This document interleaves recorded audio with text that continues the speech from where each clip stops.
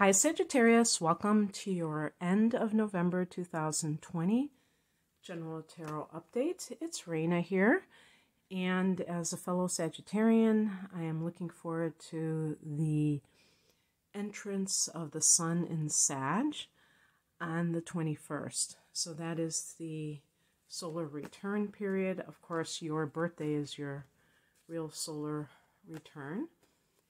And so some of the astrological transits that will be occurring in this time frame are, one of them is the new moon in Scorpio at 23 degrees of Scorpio on, well, it depends on where you live. I just found out that actually where I live, it's going to be on the 14th of November. And, right before midnight, for some of you, it will be on the 15th. And for Sag, this is the 12th house. So this is a place of quiet, kind of like reflection, dream time, the psychic realm or realms, and is kind of that womb of creation, so that when you are ready for your solar return, whether it's in November or December, you will come out of the gate kind of ready to go, ready to rumble with the new year. So the other thing that is happening is that Mars is turning direct on the 13th. I'm actually recording this on 11/11, so that's very auspicious as well.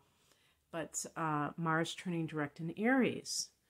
And so this has been something that we've been dealing with since September. And this has been a fellow fire sign and in the 5th house for Sagittarius, whether it's your solar chart or whether you are Sag rising. Of course, this is general, and it does depend, the timing issues depend on the exactitude of the degree of sun or rising. But just in general, in the 5th house, we're talking about creative matters. Some of you who are creative may have had an artistic block that should start pushing forward, or some kind of frustration involving your like somebody that you've been dating, children, that's another 5th house matter, the business that you own. So anything along those lines, you should start to feel like you're not just spinning your wheels and that your hands are tied and you can't do anything. Because Mars, especially when it's in Aries, in its own sign, wants to do something, wants to see that progress. So the other thing that I want to tell you about is that on the 30th, there's going to be a lunar eclipse in Gemini, and that's the opposite sign to Sag, obviously. Well, some of you may not know that. And so just in general, not for everybody, but just in general, this can affect relationship matters. Lunar eclipses are powerful full moons. And any full moon, you're having an opposition with the sun, so there could be relationship issues in general. But in this case in particular, because it's affecting that particular house for at least some Sagittarians, there could be kind of a what we would say is like a crisis point, or in some cases, even if you have been living with somebody but always wanted to get married. I don't know how many Sages would fall into that category, but there might be a few out there. Or just some issue around commitment. This could be like when it gets tipped over in that direction, where the other party decides that they want to do it, or that you want to do it. Maybe you're the holdout. And so you kind of, I would say with the lunar eclipse, you kind of surrender to this idea of commitment. And it doesn't become something you're fighting against. So anyway, let's look at what the cards say about this.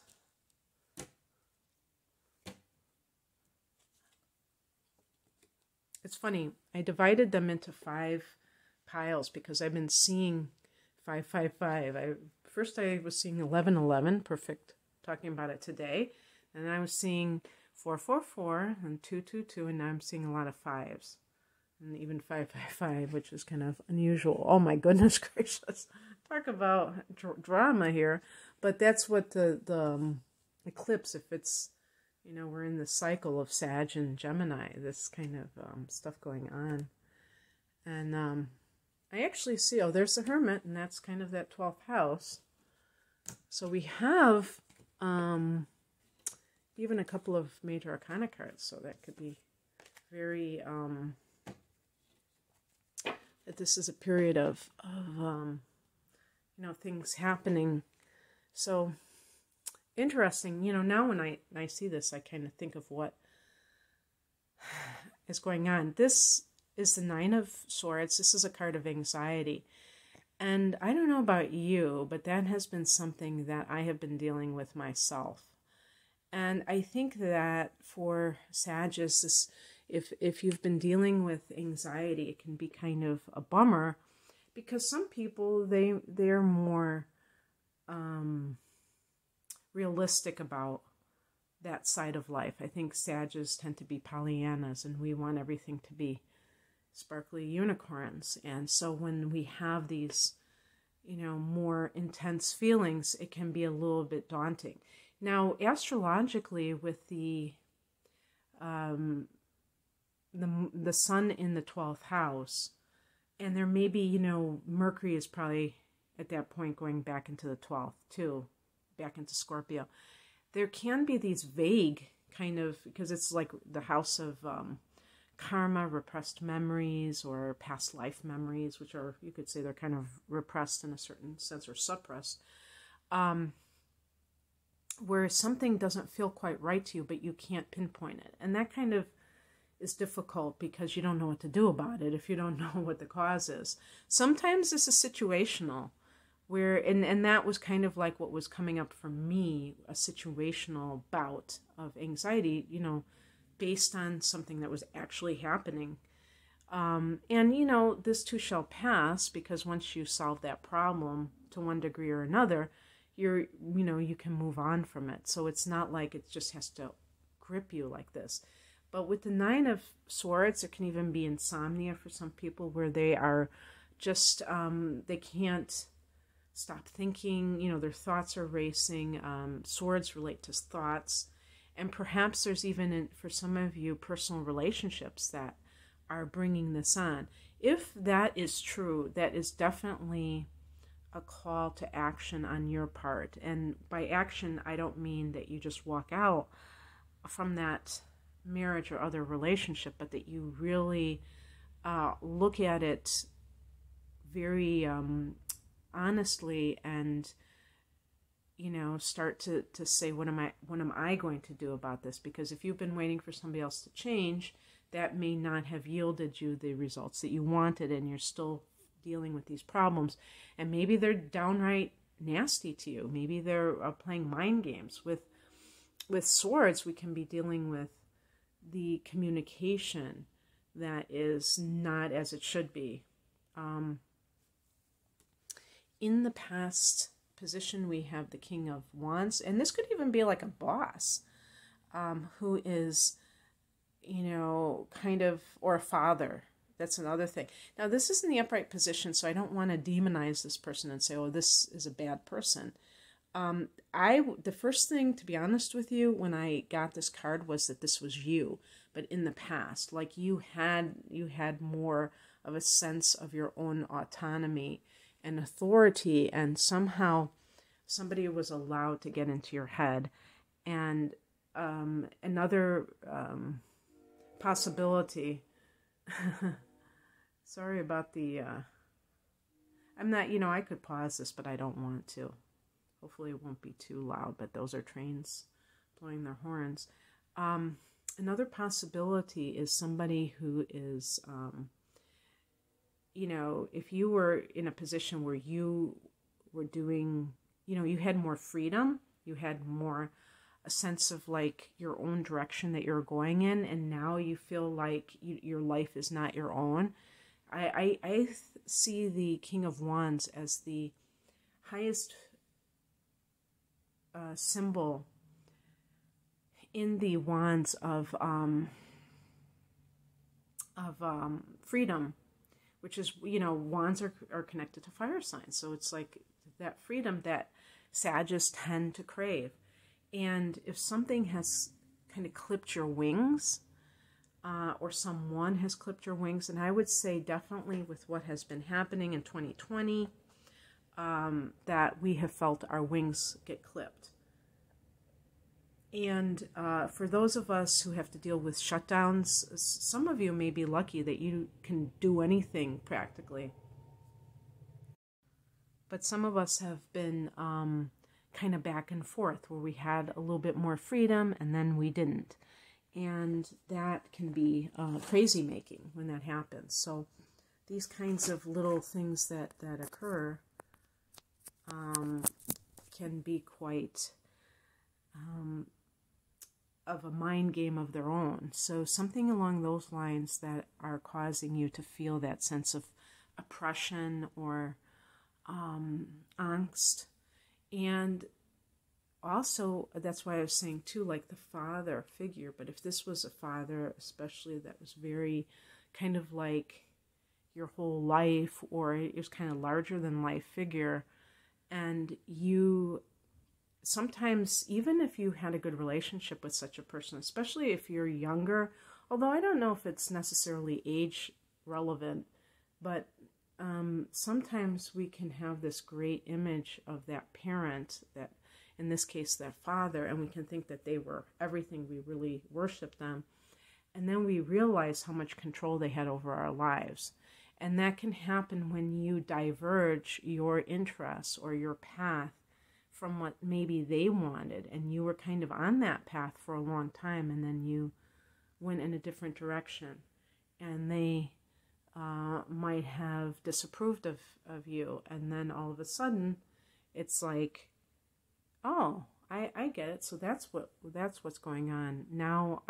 So it really is conditional love or conditional acceptance, and then it causes that anxiety because you realize that everything, it feels like everything was a lie. So, and I also think that King of Wands, if this is a boss, somebody that has some control over you to some degree, and you feel like you don't have that power, or a partner. Again, this person is not in the challenged position. So if they are a fire sign, they could be either a fellow Sag or an Aries or Leo.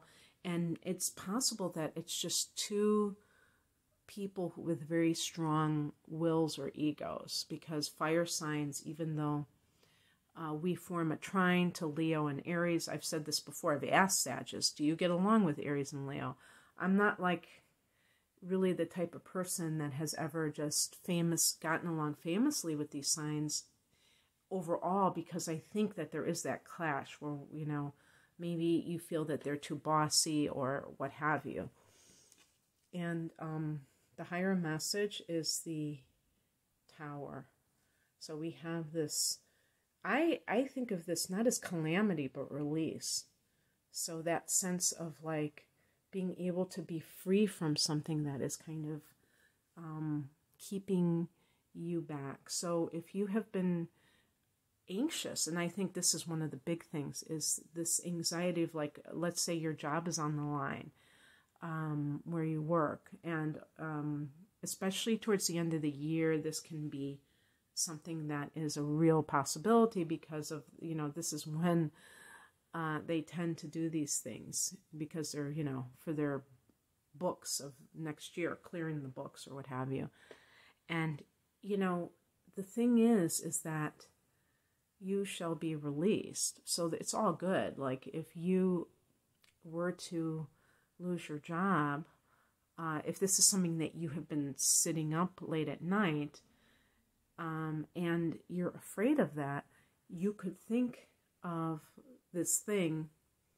It's a trick that you do, that you say, why is this happening for me, not to me?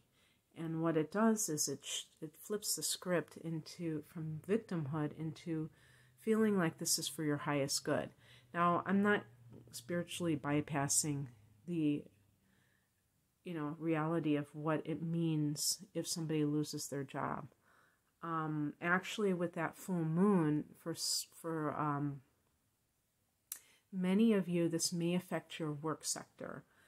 But even these shakeups that happen, they put you on a path for better things, whether you understand it in that moment or not. And this is coming from experience that I've had of my own, and not even, losing my job, but actually quitting, of feeling like I was being forced to quit, like I was quitting under duress. And for years, really feeling like this was an injustice, that I shouldn't have been put in that position. And I look back now, and I think I have a totally different viewpoint on it. Now, it did take a long time for me to see it. It doesn't have to take you that long. And it's not to say that you are going to lose your job. I mean, the thing is with the Nine of Swords and with worrying in general is that it can be, it's not only fruitless, but a lot of times what you worry about never comes to pass. But the thing is that regardless of whether it's true or not, your anxiety is keeping you in a state of constriction where you can't, which is the opposite of expansion. And really what fire energy is all about. And you can feel it physically in the body. You can feel that sense of like being, kind of like what they have here with this, the hands being bound, that feeling of like I can't break loose. And I think that when, Mars going direct, I think that's going to help remedy that as we move forward, that we will start to be able to act with a sense of more authority and feeling like the universe is cooperating instead of, feeling that like we're spinning our wheels. And I did videos, I think I did them for all the signs, about the green light portal, that is the astrological time between mid-November and the end of January of 2020, when all the personal planets are direct. And I did a tarot reading for that particular situation. And so I'm almost positive I did one for Sag. So you can also check that one out if you're interested in an overview of that period and what that might represent for you. And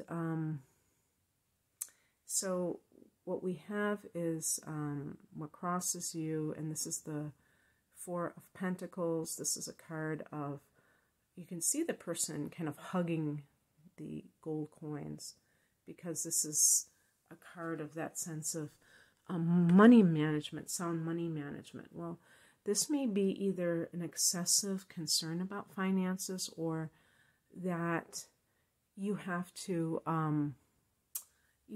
be mindful of your finances and not be wasteful. Sag is ruled by Jupiter, and there's a tendency with Jupiter to overdo. And, you might be thinking like, hey, I want to do this and that, but being conscious of what your financial situation is, and especially since Saturn has gone back in that second house of earned income in the last several months. So there may be some of you who have felt a pinch financially. You felt like you haven't been able to really manifest the way that you have before. Saturn goes into Aquarius, a much more friendly angle for Sag. I mean, a friendly sign for Sag, and an angle on in December, like 18th or so.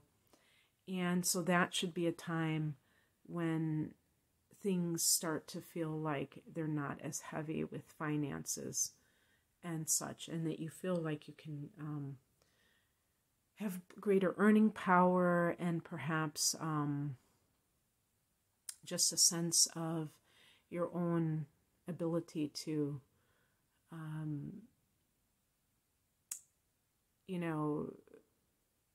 not feel this sense of restriction in general. And so being mindful of that, but by the same token, not being too caught up in that. If you have the moon in an earth sign, or maybe especially in Cancer, which is can tend to be very a worry wart, or, where you're retaining things. I think Scorpio, Moon in Scorpio, anal retentive, and wanting to, using the physical to try to keep your emotions in check. That can work against you as well. There has to be a balance, because when, law of attraction, some people are hoarders, and they may even have like more money than they know what to do with, but they are very fear-based around money, and they try to spend as the least possible. And those types of people, they're not engaging with money in a healthy way either. So it's really a dance between learning to pry your fingers away from it, not being overly materialistic and fear-based about money, but also not being negligent, wasteful, and really disrespecting money. Somewhere in between that. What's coming in is represented by the 10 of Wands, the burdens of success, according to a book that I own on the tarot. And this may indicate that you're working a lot harder on your career. Now, this is right before, or you could say it's the launch of the Christmas season or the holiday season in general. And so that might just be situational with whatever your particular job is, where you have to work overtime at this time. But I feel like if some of you, even if this is kind of a part-time gig where you have your own business and you have felt stymied by that in the last several months with Mars going retrograde there, that you may be all systems go and burning the candle at both ends, trying to, if you have a day job as well, trying to get that, or even if this is the only thing that you have, you may, perhaps you will start to have things pick up, but you may feel this sense of like, wow, I don't know if I can keep up with it, but that can be a good omen that things are starting to improve for you, and that will show up financially as well as we get into this season. And I would even look to the winter solstice or summer solstice, depending on where you live, as a kind of symbolic, or you could even say energetic, proof of this, because that is the nadir, the kind of like when the sun is at its lowest and it's starting to rise, the rebirth. And this is happening in the area of money when the sun goes into Capricorn, into that second house. And at the very same time, you have Jupiter and Saturn in conjunction in the third house, which is the house of the mind. So that positive thinking that is also leading to an increase and improvement in your finances. So maybe in December you will see proof of this around Christmas time. And then we have the outcome, the Hermit. And now you see, I have like, I don't know if this is, it might be peeling. I've had these cards for years, so they're starting, this one, I need to color it in, I guess, with a little pen. But even the edges look a little bit like they're starting to peel off there. So the Hermit, that is that connection with the 12th house, looking within, kind of contemplating. And also, like I would say too, and I actually think that this new moon in the 12th house can be a great time for setting intentions as well, or coming up with the things that you want, and from that creative side of yourself, but all the spirit. Because the first house is the house of the self and the body. And so we're looking at how are we going to embody these things that we want and manifest them in a tangible way. So everything comes from the top down, from the spiritual to the material. know, the ideas are coming from a higher realm, or we could just say from the intangible to the tangible. And so also just your life in general, where do you want to be? We're going to have a solar eclipse in Sag in December. So that can be such a great boost to your next year, 2021, and the things you want to manifest in the next 12 months. Okay, that's what I have for you, Sag, and thank you for watching. If you want to look at 2021 and what the themes astrologically show up, and what talents you have, your natal chart can be a treasure trove of that. And sometimes the world doesn't support that in an overt way, and it can be very healing to look to see what your natal chart holds, to see what you came here to manifest, the talents you came here to share, so you can help other people too, not just for your own self and aggrandizement, but for other reasons, for kind of helping humanity. So I have different types of readings, astrological readings, as well as, you know, tarot reading. The link below will show you more information. Take care. Bye.